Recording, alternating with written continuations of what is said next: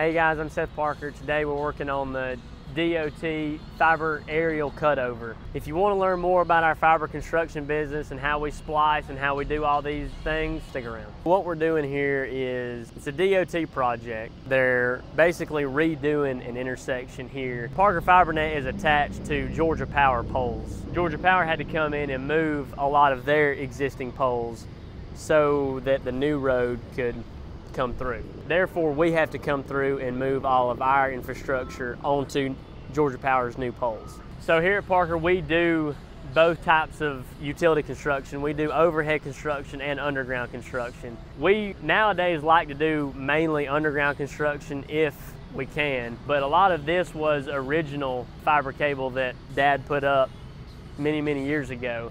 And so we still have customers on that cable. We've switched a lot of them over to our underground facilities, but we still have some overhead facilities. So in order to stay in the right of way and stay in good graces with the DOT, we have to, obviously maintain that and keep it looking good. A couple of differences are with the underground, it's a little bit safer, so it's not, as subject to wind damage or storm damage, or if a car was to hit a power pole and knock it over, it would also take out our stuff.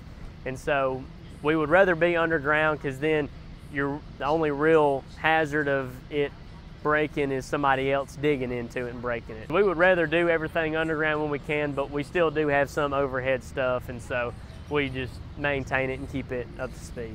We do it in a couple of different stages. So the first stage is we come through and hang all the strand, and the strand, sometimes called messenger cable, is the steel strength that actually holds the fiber cable up. And then we come through and hang the fiber cable up. And then the next event is to remove the old existing fiber that's there. And so in order to do that, we have to do a cutover, which is what we're doing tonight. So right now we've got 2 bucket trucks set up. What they're doing is we're essentially getting the slack for the cutover. So the guy here in this bucket truck is gonna cut everything, the strand and the fiber. And then what that's gonna do is, right above his head is the new stuff. All we done there was we just delashed our old fiber. It's all gonna be cut, and then all of this old, all the way to the hospital, is coming down. So when he cuts the strand and the fiber here, it'll drop down, and you see how the new stuff's already tailed out going into the splicing trailer.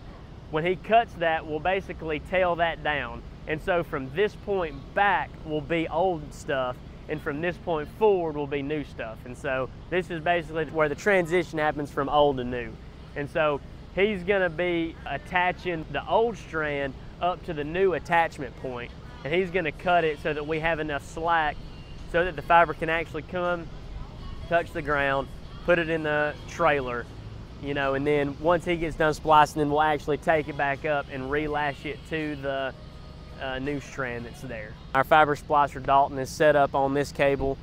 We've put up a 288 cable to replace the 3 existing cables, which consist of a 96 count and 2 24 counts.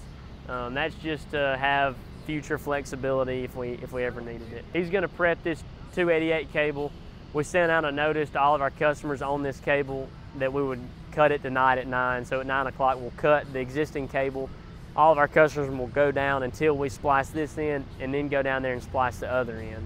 So I went ahead and went and prepped in this 288 ribbon. All I need is the first 3 tubes, because it's six ribbons per tube, and I just threw them in this splice tray right here. I'm splicing a 96 count and 2 24 counts. Once they get in here, I'll prep it in here and burn it up to this 288 ribbon.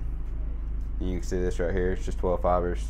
I'll ribbonize that other, because it's loose tube, and I'll ribbonize it and splice it up. This trailer right here, it's a 6x10. I had a 7x12, a little bit too big. It's just me in here, so I don't need a 7x12 trailer. I have my little splice trailer right here, little fold out for my splicer set up on here. It's everything I need. I got outlets right here for charging all my tools. I got my tool bucket right here. I don't need anything else. You don't have to go spend $30,000 on a trailer. You can spend 15 and have everything you need.